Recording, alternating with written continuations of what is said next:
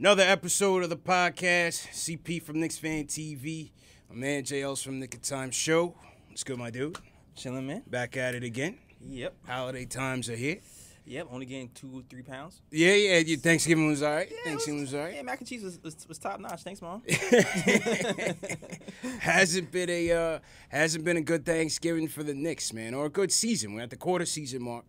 Yeah. 21 games into it. 4-17. Yeah. Where do we go from here, man? Fizdale on the brink of extermination. Yeah. I don't know, man. I'm smelling smoke right now, JL. It's I'm almost smelling smoke. It seems like there might be new faces soon. I don't want to get too ahead of myself because you see news coming from Ian on SNY, but I'm seeing some Isola-ness that he's quoting. So I don't know. You know, Isola love to stir the cesspool. You know it. You know it, man.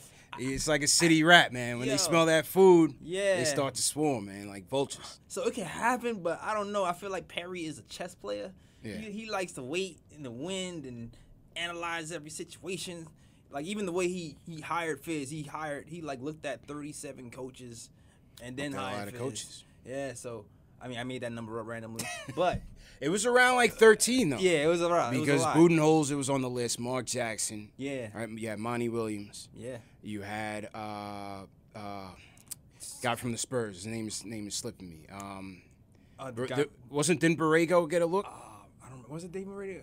Borrego, Larinaga from the Celtics. Yeah, you got a good memory, man. You remember? Yeah, there was a lot of candidates in the hat, man. But we went with Fizz. Yeah, we definitely went with Fizz. And this is year 2 of the Fizdale era.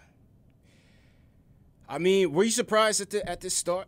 4-17. I can't really say I'm surprised, man. What about you? I'm surprised, man. Look, I didn't think we were gonna be world beaters. I didn't think we was making the playoffs or getting the chip or whatever. But I did think we was gonna be a lot more competitive than we have been.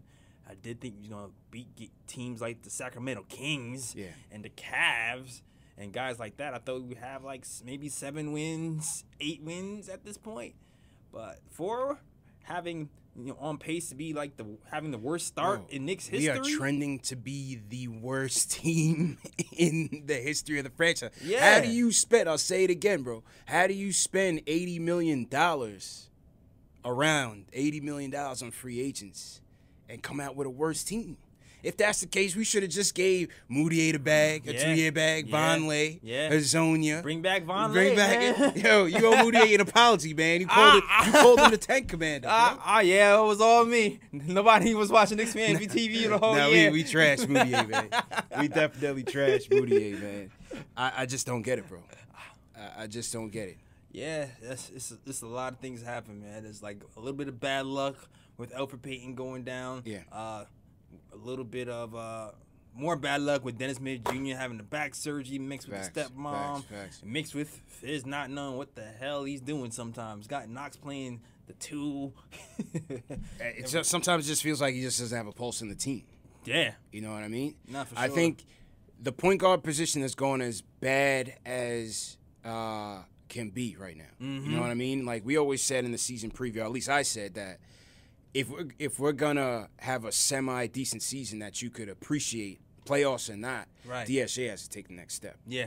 And we're seeing a couple good games. The Dallas game was a pretty good game. I think the second Philly game he was all right. But other than that, DSJ's been pretty bad, bro. Yeah, like in reality though, we failed to have 2 competent point guards available at the same time. Because if you remember when we first started, everybody was down on Elfrid Payton.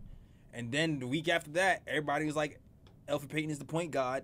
Facts. And then the week after that, he was gone. So he was gone. He was gone. And we were scrambling. Yeah. So, like, if you really think about it, there hasn't been a time where we've had a guy who can bring up the ball. I mean, more than one. Like, we had Payton for the stretch. And then it seemed like Frank stepped up. Frank came on hot and cold. He, not to say he's the best point guard in the world, but he steadied the ship a little bit.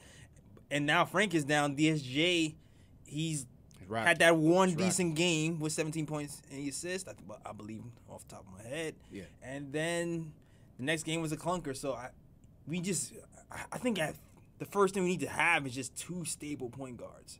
I think we need we need one, man. We need one. Two would be a luxury. We need one competent point guard right now, bro. But I think that's the start of the problems. For real, but it's like we playing Frank 32 minutes a minute, Yeah. The game.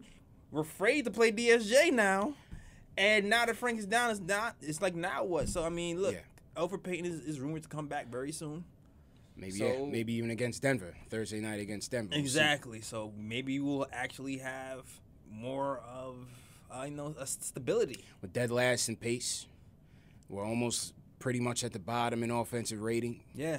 Seems like nothing has changed since last year, man. I mean, one thing Moutier did was push the pace. Moutier did push the pace. I mean, he didn't pass the ball, but he ran. Fact. He was trying to be Mr. Fourth Quarter. Yeah. He was trying to be Mr. Fourth Quarter. Exactly. So I think, as we look at this season, obviously the development was a key.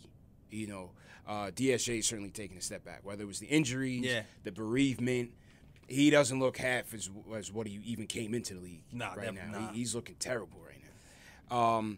But you could see in Frank is taking a little bit of a step up. Yeah. Offensively, we saw some improvements here and there, not consistently. Yeah. But we've seen him get involved, get the team involved, get the guys organized.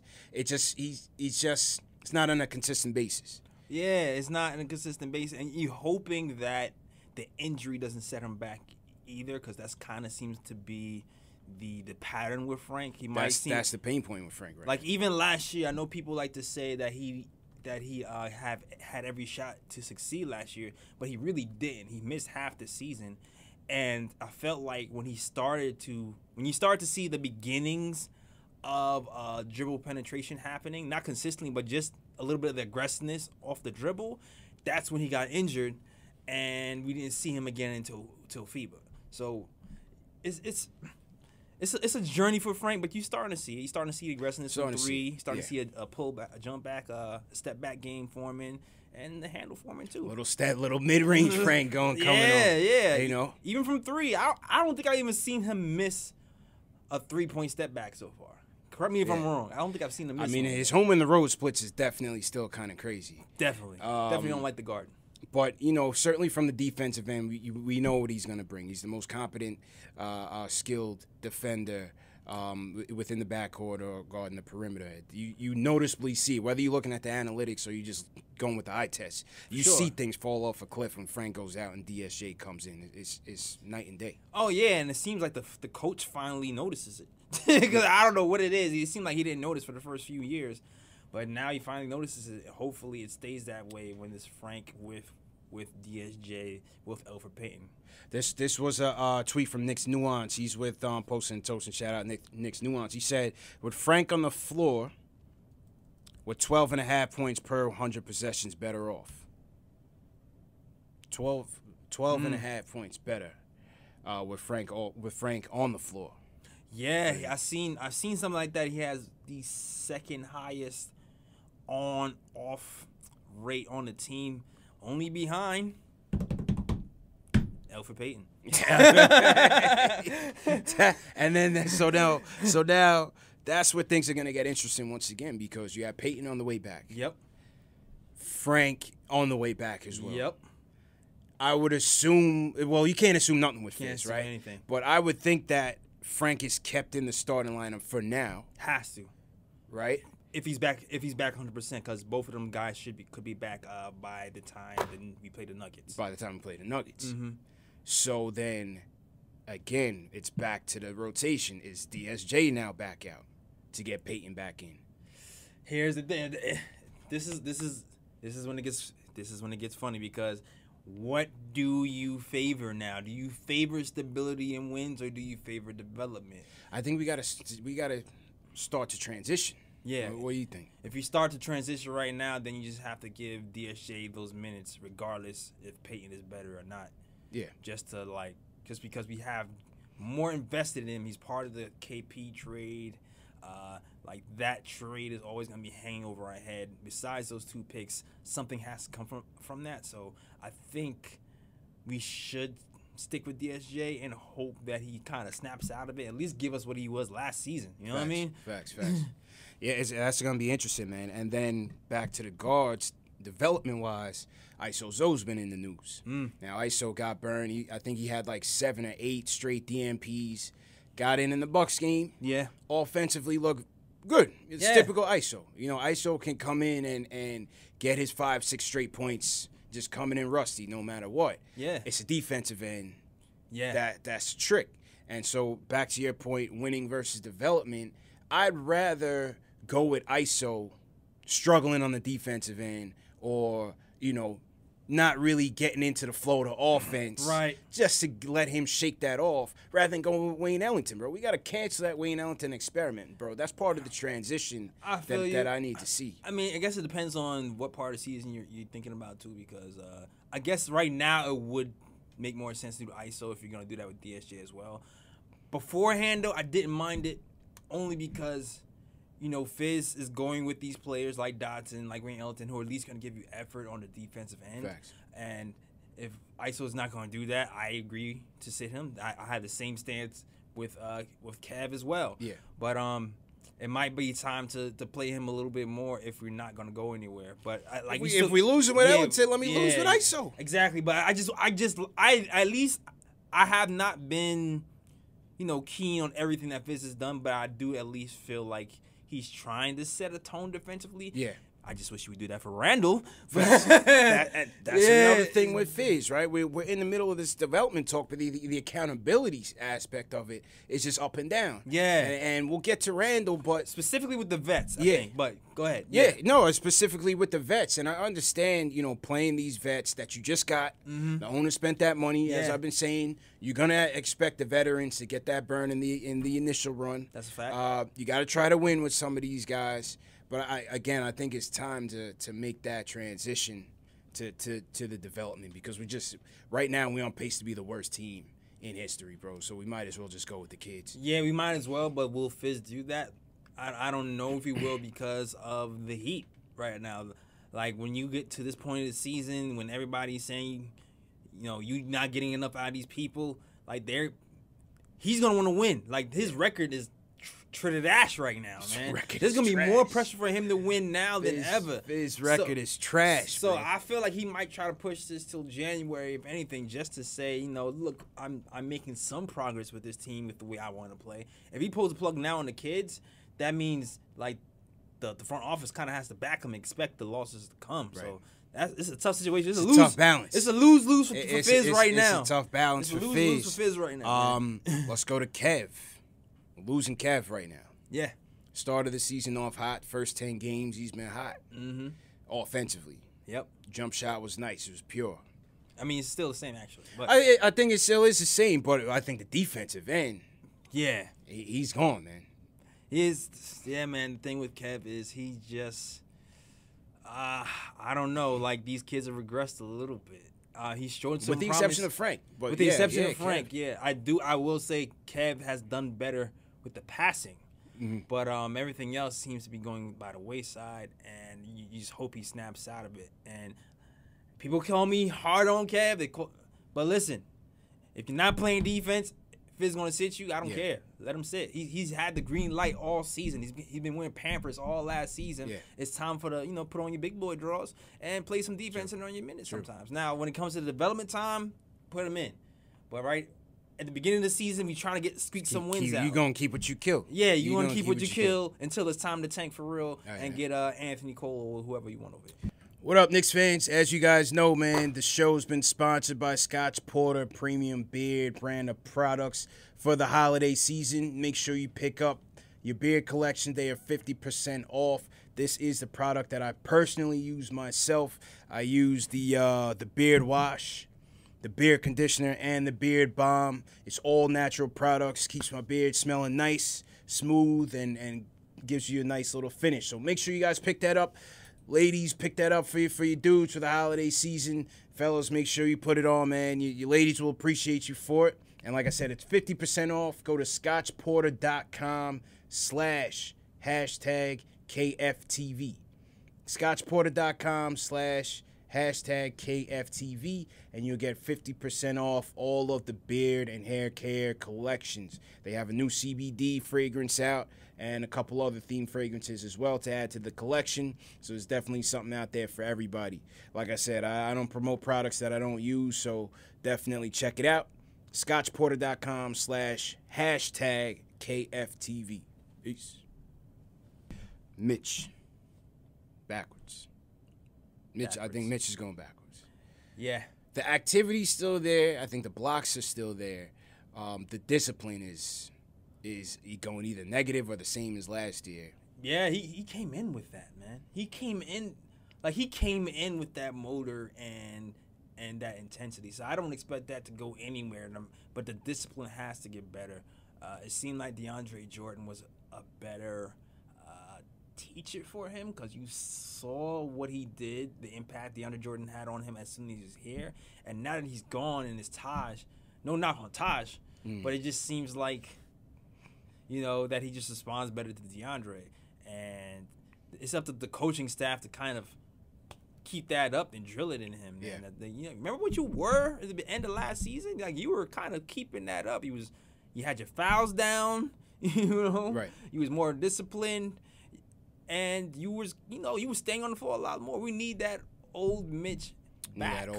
Yeah. And give credit to him. He's taking that on his shoulders. After the Milwaukee Bucks loss, we got blown out by 44 points. Mitch went on Twitter and said, I got to play better and get right. So Mitch is taking that accountability on himself. Holding himself accountable. So I think that's a good thing. Yeah, most definitely. Maybe Fizz needs to bring back that push-up rule because he said he hated doing push-ups last season. I don't know if you remember, but Fizz made Mitch do push-ups every time he committed a serious, silly reaching foul. He needs to bring that back. How about RJ? Where do you think RJ's at right now at the quarter season point? RJ is RJ, man. He's a rookie. I will say this about RJ. He is a good all-around player, just like he was in Duke. There were certain things that I was concerned about that I'm seeing on the Knicks. But I also see, he has a killer instinct. Yeah. So I kind of like where he's going. What surprised me about him is his defense is better than I thought it was going to be. That surprised me. Right? That surprised me. His defense is much better than what we thought it would be. Right. So like,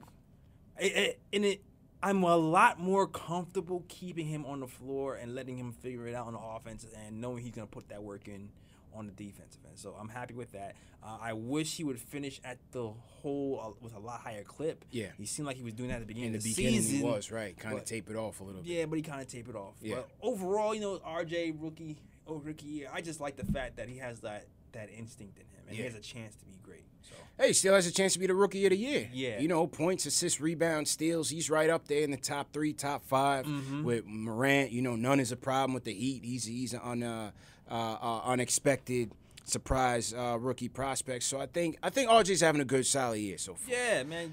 It's like, hit your free throws. If he hit his free throws, he'd be averaging 18 a game. Now he's still building bricks out there. Let's keep it real. He's building a lot of bricks out there. But I think that was an expected part of his game that with his skill set and with his attitude, you would expect that to improve over time. Right. So I kind of let the field goal percentage, I kind of let that slide from him because we kind of expected that. He's a rookie. Like, generally speaking, when I look at rookies, I give rookies like a 3-year pass, really, to like kind of suck on offense.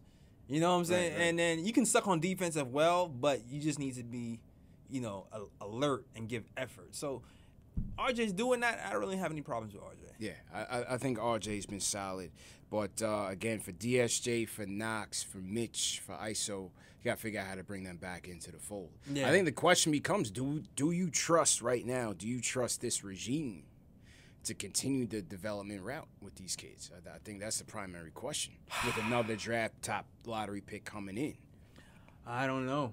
That's a great question because we had a bunch of assistant coaches here who were brought here particularly to develop these guys. Yeah. So, it seems like they were well respected around the league, so I don't think all that just goes away. So maybe it is just a matter of the head coach kind of reinforcing things and forcing them to put things into practice on the floor. So it might be a coaching change. I don't know what it is, man. I think, this is my thing with the Fizz thing. I do think his days are numbered. I've been pretty steadfast in that. I don't think he's going to last through this tough grind that they have, this tough schedule. I think the players do respect him. I think the young players do respect him. And you could argue whether or not the roster was constructed properly or not, but I still think there's certain aspects that he's not getting through to them Yeah. Because you're still seeing the same mistakes over and over again. Absolutely. And yeah, you can blame the players to a certain extent, but also you got to think, is his message getting across? Accountability. And how's he holding guys accountable? Yeah. You know what I mean? Nah. So I don't think he's going to last, but I just argue the opportunity cost. You know, are the other options at the interim basis, does it make sense to go that route? Like we saw in Isola's article in The Athletic, he's saying Mike Miller could get the consideration at the interim level. Right. But then you see in other articles come out saying that the organization's not really high on any of the assistants. Right, yeah. Mike Miller's somebody that we would definitely do research on. Yeah, man, we talked about him. Like, he's done well for the G League. I think they had, like, the second highest defensive rating on the team with him running. So I don't mind having a guy like that, you know, giving him a shot. But I don't know. To be honest, I'm kind of bullish on even doing the mid-season change, man. To me, the reason I'm kind of against it is because you don't really see that working for the long term. Like I can see if Fizz gets fired. Number one, I think if Dolan is gonna make the change, I think he's gonna nuke the whole thing, bro. I think he will get rid of Fizz, and I think Mills and Perry go as well. I think Dolan will start over. I'm not sure how true the Ujiri rumors are, but I think he will try to do that. I can definitely see Dolan doing that. I think he'll nuke the whole thing, bro. Yeah, and as far as Scott Perry and those guys go, it seems like their best case scenario is Fizz figures it out. Right. And saves everybody. Saves everybody. And Fizz saves everybody. That's the base case. That's the best case. If they fire the coach, like you said, they could be very well next. They could be very well next, bro. And I think Dolan may want to start from scratch. For some reason, I'm just getting that ink. And that's just, I can't, man. Like, that's all rough. Over again. That's rough. I do not need RJ starting off with like a KP situation all over again. Yeah, that's what I don't. But I mean, if you're talking about bringing a guy like Ujiri in here, I would trust it. If that can happen, you're gonna have to pony up a pick. Because he's still on the contract, so you're gonna have to compensate the Raptors to even get him out of that. We gave Perry a pick. We just gonna give picks all willy nilly, man. Like, come on, man. Trade Mook.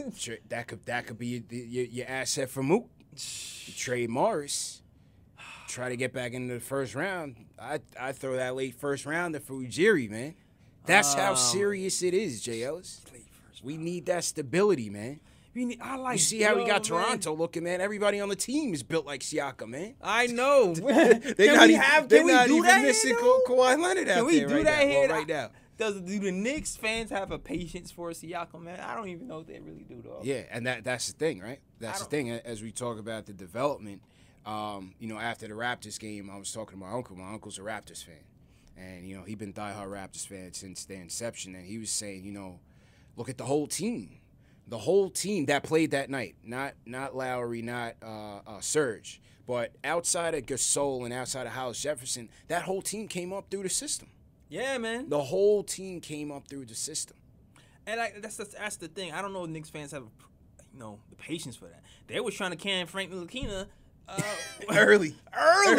And I'm sitting here like, we need to give this kid time. He can see the raw tools. He can do something, but we just have to build on some of these guys and have patience. So it's like, and even the guys I'm down on, even guys like Kev, who I'm like, get it together. You gotta have patience across the board with everybody, man. Gotta have patience. Sure. I mean, I'm just thinking I definitely have patience for it. I'm just thinking from the Dolan standpoint. That's if the thing. This thing continues to spiral out of control, after the money that he spent, after the plan that you told him was gonna put a more competitive basketball team out there. And they finished with a worse or same record. Yeah, I can see him coming in. And I can see him nuking the whole thing. I can see him nuking the whole thing, bro. I could definitely see it, man. And I don't want it to happen. Truthfully, I know I'm hanging on to a prayer, like a Hail Mary that I just probably don't even see being completed. But it just seems like, oh man, just the thought of starting over is depressing. The thought of starting over is but you're really just starting over from a regime standpoint, but your assets are still there. Yeah. If you knock on wood and you look at it from the outside in, we still have these young pieces that we're trying to figure out who's who. We're still going back into the top of the lottery. It depends on what, who's in here, because we've had a certain philosophy here for a few years, and you kind of have to make sure whoever you bring in here even can kind of stay aligned with a lot of the philosophy of, bringing in more young talent, not mortgaging our future by trading a bunch of picks for winning out veterans. Like, I just don't. Who else around the league does that? I don't know. But us, man. I don't know how PTSD. Maybe Joe Dumars. I don't know. In the beginning, he was all right. I don't know. Who else around the league mortgages their future more than the Knicks? I don't know, man. That's what I'm afraid of. So we'll see how that goes. Then from the vet standpoint, obviously through these first 20 games, you like what Morris has given us, right? Yeah, Career highs in shooting, rebounds, 3-point percentage, the top 3-point percentage shooter in the league. I think that's been a bright spot. And whether or not you want to trade him, that's another argument amongst the fan base. Some want to keep him for what he brings to the team.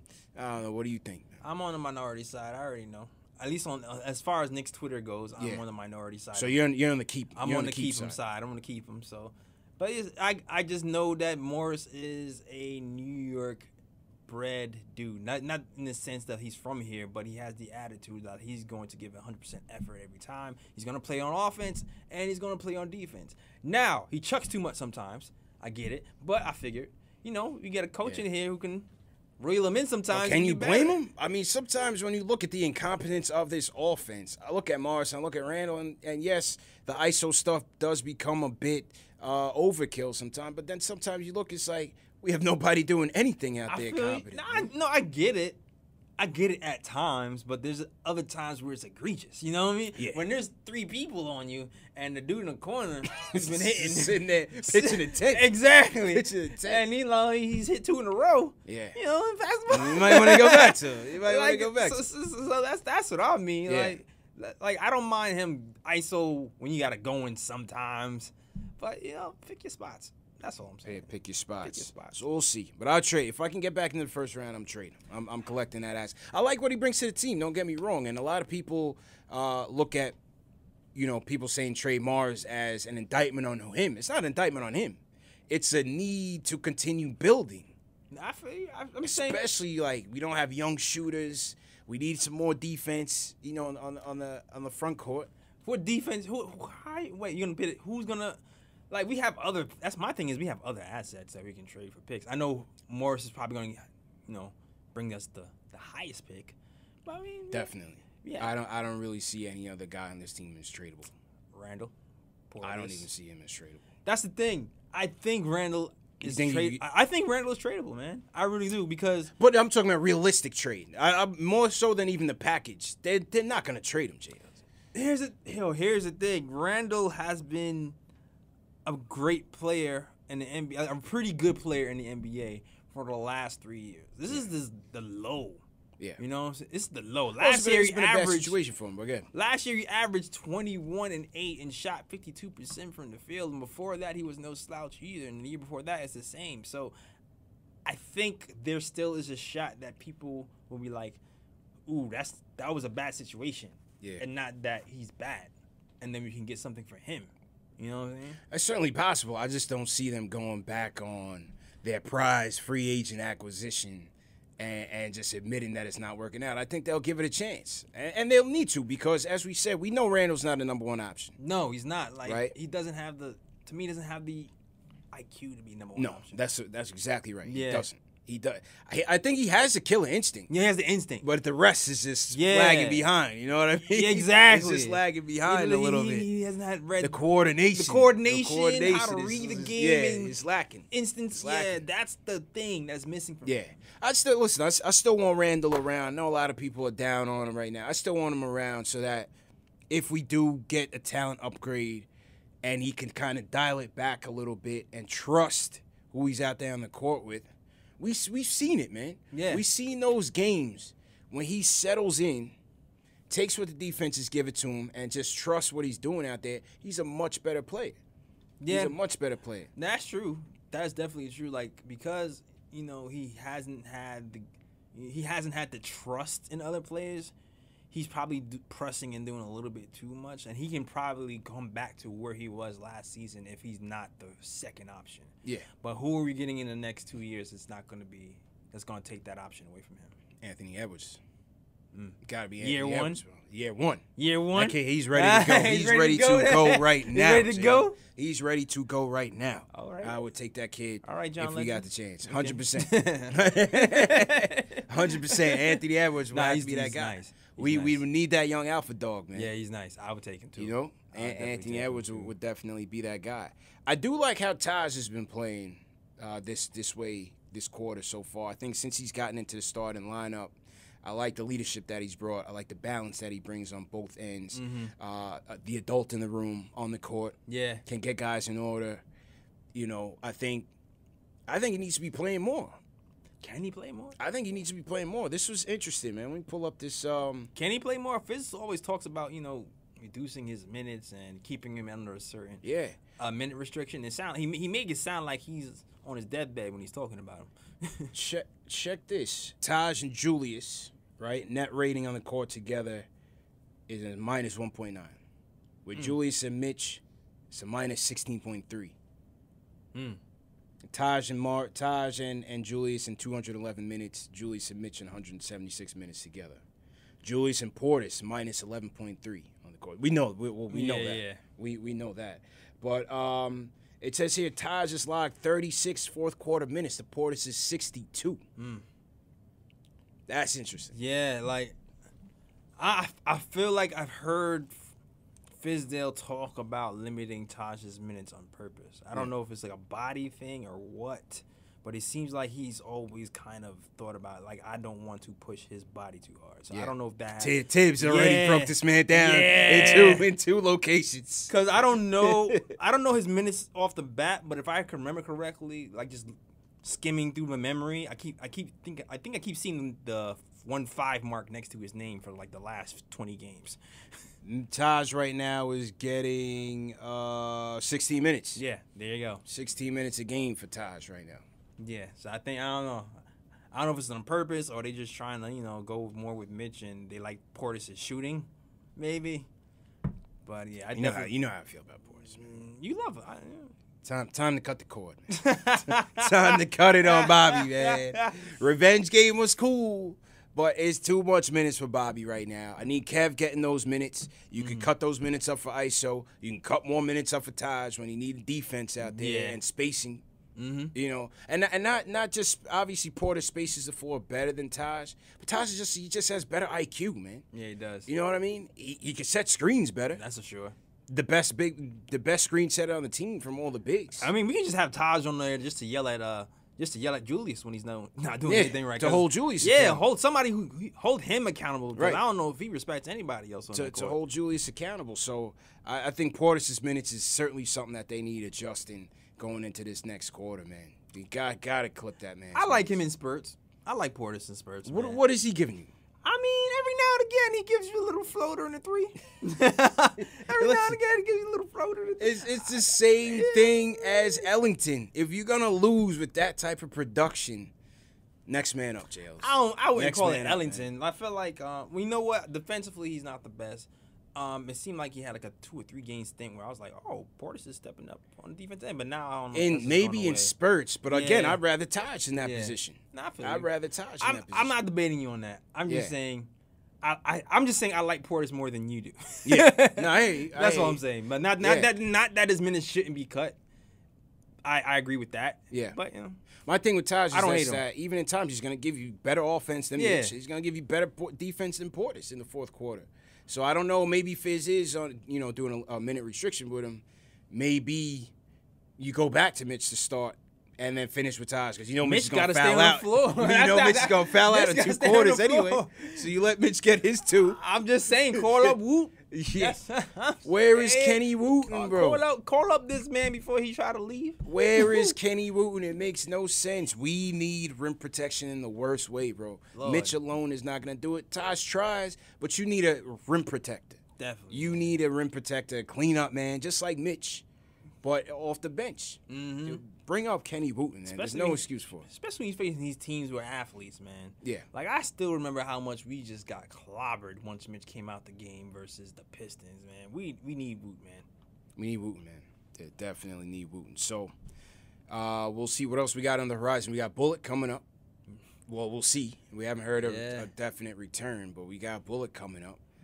Like, that's a potential minute stealer for Wayne Ellington. Oh, that's a stealer from everybody. From Kev. Yeah, Kev too. That's Kev's minutes. Yep. ISO again. Yep. Probably. Mm-hmm. So you're gonna have to play him, right? Have see what to. you have. But the thing is, he hasn't played ball in how long? So in a little while. You have to expect there's gonna be a rust factor with him. But yeah, I think he was a projected guy to start or at least contend for minutes from the jump. So that makes it a little even more congested, man. Yeah, it's gonna be interesting, man. And I feel like everybody's kind of looking towards this December 15th arrival date. Like, all right, they're looking at that as a trade deadline. Like, whoa, you still got a whole 2 months to go. Yeah, they still and you just assess. Now the clock is on once again. Can they get rid of some of the glut here? Because that's going to be another thing if the trade deadline comes, if they don't get anybody off these books. That's one thing that Perry and these guys haven't really done yet. They haven't made those trades that yield you picks or anything mid-season. So you have to wonder if they're even going to pull the trigger. It'll be interesting to see. That's going to be the next phase. Everybody's waiting for that December 15th, like a present. That's their Knicks miss wish, Jay Ellis. That's everybody's Knicks miss wish. I already know the trade's going to happen. Who? Elfrid Payton for Moutier. The return Elfrid Payton of for Moutier. That's happening. The return of Moutier. Elfrid Payton for Moutier is happening. Perry's like, you wanted him, and we got him. That's your guy? He's back in here, baby. Look at that. Oh, Guess man. who's starting Elfrid now? Payton from Moutier, man. Solves all your problems. I don't know. So 4-17. So what's your gut feeling? Is he staying or is he going? My gut? Mid-season. My gut is saying he's going to stay the season. I think he stays. I think he stays until the end of the season. Dave, what do you think? Gone or staying? Fizz. Oh, Fizz? I think he's gone. Dave says he's a goner. I think it's a Mike Miller situation. Mid-season? Dave thinks I think he's gone. I think they're going to do it Jeff Hornacek style. Like, last game of the season, get on a boat. Yeah. As soon as he gets off the boat, you're fired. You're fired. I think it's going to be Jeff Hornacek style. So you think it's the end of the season thing? End of the season. Like, as soon as that game is over, and he gets off the plane or the boat or whatever, they're going to fire him on the jet. Yeah. I think it's going to happen like that. I think it'll be mid-season, man. I think the schedule is too tough. And I think there might be some embarrassing losses more to come. I hope not. I hope not either, man. This is a tough schedule, man. This is a tough schedule. I think pull it up right now. Fizz has to coach for his life and make these bold moves and get to these veterans. Got to make a bold move. You got to make a bold move. Bench Randall. Do that. That's what you would do? Yes, bench Randall. See, bench Randall, start Morris at the 4. See, I think I would do that. I would totally do that. Bench Randall, start Morris at the 4, and then bring up somebody at 3. Dotson. I think you let Kev go. Give it to Kev. Give it to Kev? If you're trying to win, I don't know. If I'm trying to win, I'm trying to go Dotson. Listen, you still got Morris. You still got Taj out there. I know. If you're trying to win, I'm sorry. I'm trying to win. If you try to win? I'm trying.